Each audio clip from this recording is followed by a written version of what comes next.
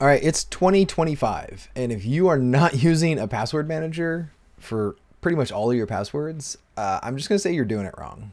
We have literally had decades of password leaks and database dumps and shared passwords and hacks and all this stuff happening over and over and over again, and people are still out there raw dogging passwords. Just let me think of something random and I'll type it into the prompt, right? Like no one will ever figure it out. It's like, no, like this is crazy. I started using a password manager back in 2008. I have been doing this for a little while now. I do not know any of my passwords anymore. I do not care to know them. It has just taken a load off my brain to not even think about this stuff. And I've used a lot of password managers in that time. Since starting in 2008, I've used KeePass, LastPass, 1Password, Bitwarden, and a handful of other ones that I don't remember the name of. But I've been trying to find a good way to securely store passwords for a variety of things. These are server passwords, website passwords, all sorts of things. And I know Passkeys have been out now. They're the proposed solution for all of this password fatigue. Maybe one day we'll just do Passkeys everywhere. I don't like Passkeys right now. I still don't like their implementation, mostly because they're not portable. I've been able to migrate my password database because it's a portable asset that I control. It's just encrypted text. And encrypted text is actually pretty easy to decrypt, put somewhere else and re-encrypt it. When I moved off of LastPass, it was super easy. I just dumped the database and imported it somewhere else. And I thought it was going to take me weeks and weeks of time, but actually it took me a few hours. I went through, I imported all of my passwords, and I reset all of the main passwords. This video is sponsored by Passbolt. This is my first full sponsored video. Thank you for Passbolt for reaching out and asking me to talk about password managers, because it's something that I've been using for a long time. I've converted my family members to using password managers. I've been an advocate for them at my companies, and I think that they are the right mix of we need security and we need a way to securely share some of this stuff. How do we make that happen? And password managers have solved that at the individual level for some things and at a team level with other products. And when Passbolt reached out and they said, hey, we have an open source password manager that you can self-host and we also offer it as a service, would you be willing to check it out? I was like, yeah, actually that sounds great. Open source and security are things that go well into my wheelhouse of things that I look at really frequently. I never take sponsored videos lightly. I'm not just gonna do them for the money. I've said no to lots and lots of companies that ask me to make videos for them. I'm like, this just doesn't make sense for me. So in most of the sponsored videos, I just say, no, thank you. You know, there's plenty of other people that can make that video for you. I like to find the things that make sense for me and for my audience, and I research them deeply. The first thing I did when I was looking at Passbolt as a password manager is I read the white paper. They had a white paper out that showed their security. They showed how they secure the vaults, how they secure the client side of thing. It's in browser BGP. And that's great. That's like a known technology that just works. Like BGP is pretty solid as far as encrypting passwords, and doing it on the client side without the vault needing all this stuff. It was wonderful. Reading through the white paper, they had great diagrams to help me understand how the flow works. I'm not a security expert, but I enjoy learning about security and I enjoy seeing how secure things are implemented. So being able to wrap my head around some of the calls and some of the flows on how a user logs in, where passwords are stored was great. I could see all the technical details, and the fact that Passbolt was open source, another nice thing for me to look at. So again, thank you Passbolt for not only bringing Passbolt to my attention, but also sponsoring this video. And the thing I was most interested in with Passbolt was the self-hosted ability. Right? A lot of people will say, hey, you can use things like KeePass or Bitwarden, and you can run some of these password managers yourself. I've used many of them in the past, and the things I didn't like about KeePass was the fact that syncing for the vault was kind of manual. You had to set up something like a sync thing or some way to get that if you wanted it on your phone, because I don't just use passwords on my computer. I use them on multiple devices, and being able to have a central repository to store that and sync it down, I didn't want to manage the syncing side of it. So that was out for me when I was trying to do that. I moved to Bitwarden for a little while because I was trying to move off of LastPass.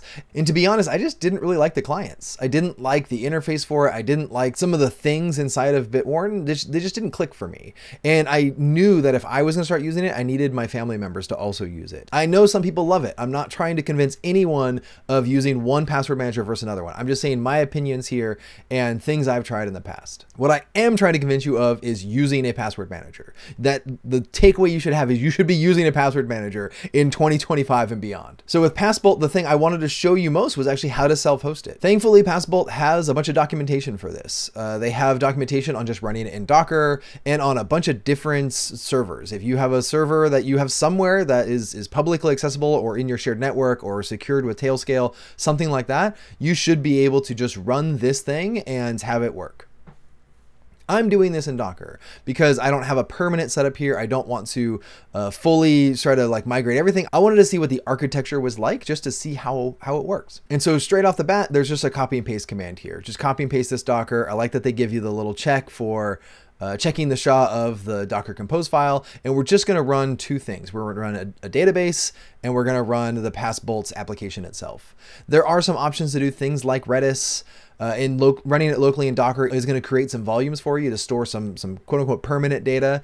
It's not mounting files, it's just doing Docker volumes if you're familiar with how that works. And this was a pretty easy setup. There was one spelling mistake in the documentation. I already emailed them to say, hey, you should probably fix that. It uses the old Docker compose syntax. No big deal. I also tried setting this up on Kubernetes. I have Kubernetes clusters in my house and I was like, whoa, what would this look like with a Helm chart release? And the Helm chart release was starting to work, but I realized they're using Bitnami images. And if you're looking at this right when I'm posting it, beware that the Bitnami images are going away, but it's not quite ready yet, which is why I didn't go that route for this video. Once the containers are running, all you gotta do is create a user. You need an initial user. And this is where some of the like self-management of Passbolt is something that I didn't really care for. This felt old school. Which maybe isn't a bad thing, but it felt like things I've done in the past where you're execing into a container and you're running like PHP scripts. And that's fine. Like the PHP runs the world. I'm not saying this isn't like a secure thing. I'm just saying it feels older, and having a CLI or something that calls an API endpoint is usually like a better experience. But I also understand for an initial user, you don't really want like an open API to say, oh, just call this API and we'll create a user for you. But once I had that set up, everything else was pretty smooth sailing. You create your first passphrase. I kind of like this kind of like check on what server you're connected to. This is an anti-phishing mechanism so that when you're logging in, you're not on someone else's server. It's the one that you picked, and you know you picked it because you just set this up ahead of time. And that's really it. Like once it's up and running, creating passwords, importing passwords, managing users, you have all the flexibility in the world because you are an admin on this machine, on this application. You can do whatever you need to do, including having open registration so people can come register on your server, or invite only, and you send invites to those people. The things that you do need to set up that are kind of difficult, that really depend on how you're running this. Emails. How do you send an email to someone? How does the system send an email for a thing like an invite or a share or something like that? You need some way to share that. There are tons of ways to do this. There's free services that'll give you like hundreds of emails every month. SendGrid, Resend. I think you can even do it through just like Gmail's SMTP servers. Like all of those are options. I started setting that up. I didn't go down the whole rabbit hole because I was going to run out of time on this video if I showed every step. The next thing I did was install the system extension. System extensions are just integrations with the backend. Honestly, they all kind of work mostly the same. You install the system extension, you log in, and then you have a password autofills. This is how LastPass, 1Password, Bitwarden, they all work the same here. And Passbolt is no different. You install the extension and log in and it's connected. I went through and generated a bunch of dummy data just to see what it looks like to manage Passbolt and see how it organizes things. And one thing that was different here was the fact that it has folders that actually have nesting in them versus like labels and tags that other password managers usually have. Like 1Password has a vault and then you have labels and you can share the vaults, but it's hard to kind of make fine-grained sharing decisions based on that. You kind of need to have a vault for access. And in this case, I could actually share folders with people on the server based on like the hierarchy of the folders, which made that organization really nice. Not only can I share individual items and just send this, share this with a user, I can do it at the higher levels. And that was pretty neat. It wasn't something that I'm used to seeing on other password managers. After that, I tried connecting my phone. And this is where I ran into some problems. Connecting my phone requires a QR code scan, which is a fairly common kind of newer way of doing this, like mobile setup.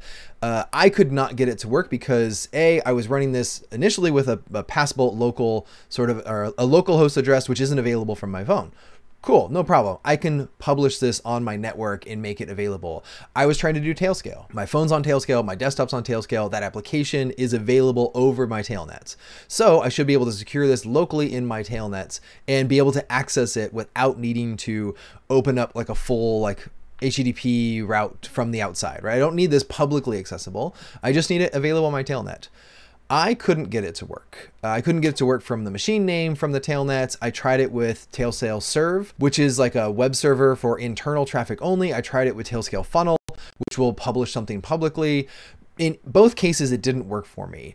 I don't know if that's a Tailscale limitation or why it wasn't connecting properly. But in any case, my phone didn't work from within my tailnet, self-hosting this on my desktop. If I had it probably in a Kubernetes cluster, something with proper ingress or load balancing or at least a dedicated IP address, I'm assuming this would have worked, but I didn't get it working. Again, Passbolt has a bunch of different ways you can install this. Not only can you do it with Docker or on top of Kubernetes, but they just have Ansible playbooks. If you just have a server somewhere, you can throw it out there. That'll probably work a little better than what I was trying here for a demo setup. And they also have a blog post and documentation on how to run it in an HA mode. If you need something that is for like enterprise grade, you don't want a single Docker container running your Passbolts. Because the architecture is traditional, it's just a database and an application, you can scale out the database, you can do backups, you can scale out the front end, it can talk to the database. That side of it was just really straightforward. It was actually really cool. To be honest, if you're this deep into the we need to self-host this and you don't have a password manager today, you should just go try the surf and generate some passwords. If you have some stored somewhere, just put them in there. The last thing I will say is I did like Passbolt's emphasis on team and sharing. I don't think that passwords exist in bubbles anymore, especially not at companies, but even in a family sense. So having a password manager that does emphasize teams and sharing and also open source and just being able to